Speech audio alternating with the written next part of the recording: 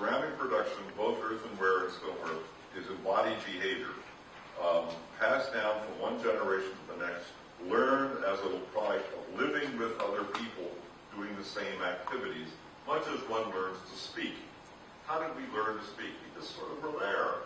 You learn to speak because you got it in some of it now. Apprentices internalize through bodily movements as much as through mental cognition, a sequence of direct manipulations of the clay.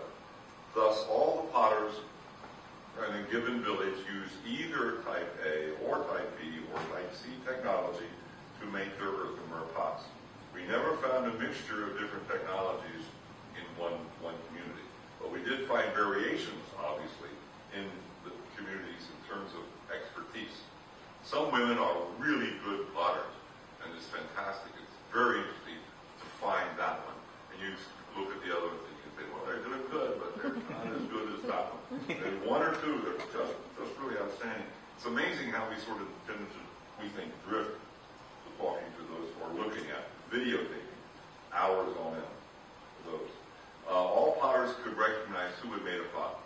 Thus, by extension, if we map all the villages where type A or B or C is used, we map social relationships embedded in technology.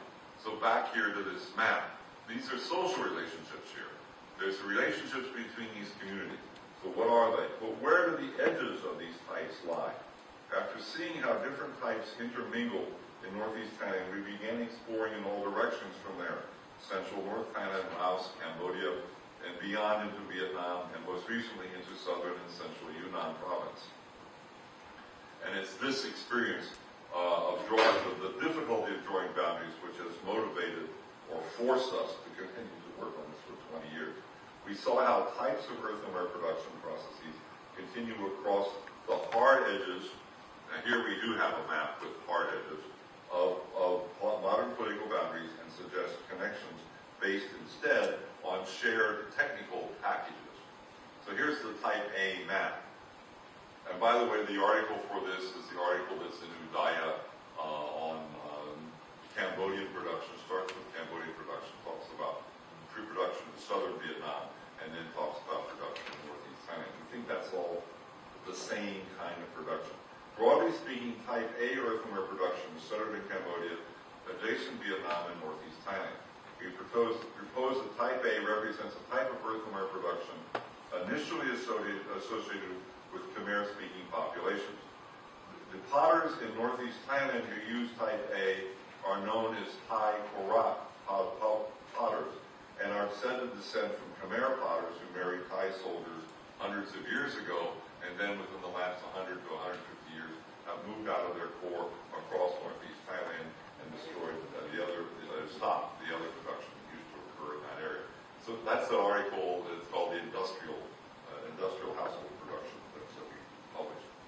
Type B production is dominant in southern and central Yunnan province, northern Thailand, and northern Laos, specifically in Luang Prabang.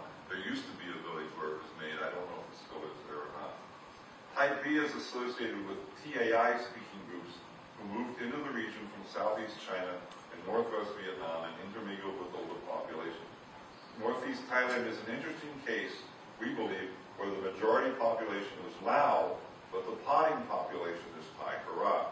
We hypothesize that over the past 2 centuries, migratory groups of landless Thai Karat potters replaced the type B potting women who had other work to do, or could weave. So those who would wove the Thai Karat potters made pots. And finally, type C. In contrast to these two broadly distributed types, type C appears to follow a long, narrow path associated with communities who speak variations of Austronesian or Malayo-Polynesian. This is for you and for the Indayas.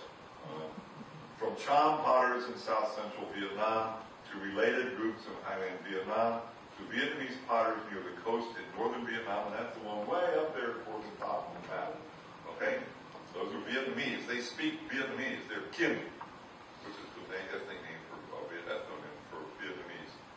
They are kin. They've always been kin. We've never been nothing other than kin. But you make pots this way. You don't make it the way the other kin do. Why? Oh. Okay? It's lovely to talk about. But then down here in Malaysia, northern Kelantan, had the wonderful time to go live and stay overnight, 2 nights in a Malay community up at Kota Baru. And you've been there? Okay, and this was 19, just after the conference that we were at. I went there and took the pictures of that and saw there, and we believe that that's all part of the same technological package. And so we believe it's a distribution based upon sea lanes and Polynesian speakers, et cetera, et cetera. It'd be interesting to see. We don't want to go there in sort of Southeast Asia. How do you make your pots in sort of Southeast Asia? There's, by the way, an excellent study of comparative study of pot making, earthenware pot making in New Guinea.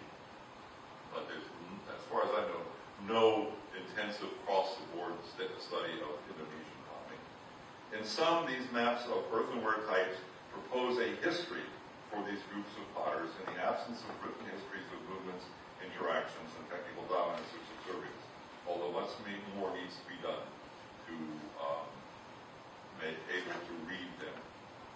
In conclusion, the study of the various production technologies people in Southeast Asia, mainland Southeast Asia, use to make earthenware and stoneware pots offers a meaningful way, we think meaningful, to understand this region and its diversity. Just to be sure that you know that I got out of sequence with my slides here. Just to be sure that you know, I know that we are in, near West Singapore. I hope that all of you brought here today, by your interest in regional ceramics, will understand the importance of the survival of the Chinese-founded stoneware kilns in far West Singapore, and that you will do all you can to embrace the cause of preserving them in the name of Singapore heritage. Thank you very much. Thanks very much, Leedom.